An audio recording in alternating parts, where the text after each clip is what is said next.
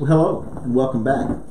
Thank you for tuning in with us today as we get ready for our devotional this morning. I need to preface it with a couple of statements. One is if you think we're going over the same verse some days, you may be right, because there are some of these verses that there's just really too much to cover in one session. And so I would like to be a little bit more explicit and to delve into it a little deeper. And so we'll cover different aspects of a verse sometimes on multiple days. And today's one of those days. We're going to be reading from Proverbs chapter 1 and verses 1 and 2 again. Follow along as I read. The Proverbs of Solomon, son of David, king of Israel, for gaining wisdom. Now the reason I wanted to go over that again is because we looked at wisdom yesterday, and that's the purpose behind the book of Proverbs. But many times I think when I look at Scripture that the whole point and purpose of Scripture is just to help us to lead a moral life. And certainly while God wants us to lead a moral life, He also wants us to be wise. The main word for Hebrew used here for wisdom is the word chakmah. And it includes being moral, but it goes way beyond that. It means making the right choice even when there's no clear-cut moral laws telling you explicitly what to do. Let me give you an example. You know, some decisions in life only require that we have knowledge, like what medicine to take and how much of it to take and when.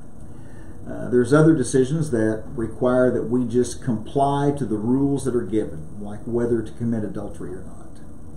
But there's no Bible verse in Scripture that's going to tell you who you should marry, which career path you should choose, which job to take, whether to move or to stay put. Yet, in any of those decisions, choices, a wrong decision could bring about pain or even disastrous results in your life. There's also no moral explicit laws against some character flaws that we sometimes have, like abrasiveness, impulsiveness, or I'll raise my hand, disorganization. But those two can damage your life. So if God had given us like a 100-volume set of rules for every situation, first of all, we would have just relied on a book for our due diligence, and there's no way we could have remembered all of that for every situation. God wants us to take principles and learn to be wise to make decisions based upon those principles that He's given us.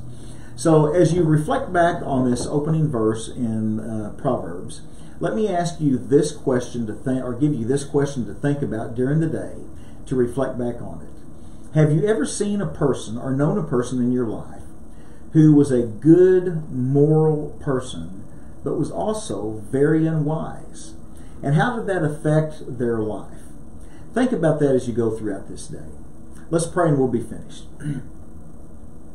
Lord, I pray that you will help us not to be smug about our right beliefs.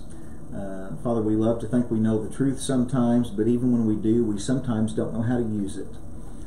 Father, please bring into our life what is necessary for wisdom to grow, and then remind us that we received it from you. Thank you for everything you give us. It's in Jesus' name we pray. Amen. I hope you have a blessed day.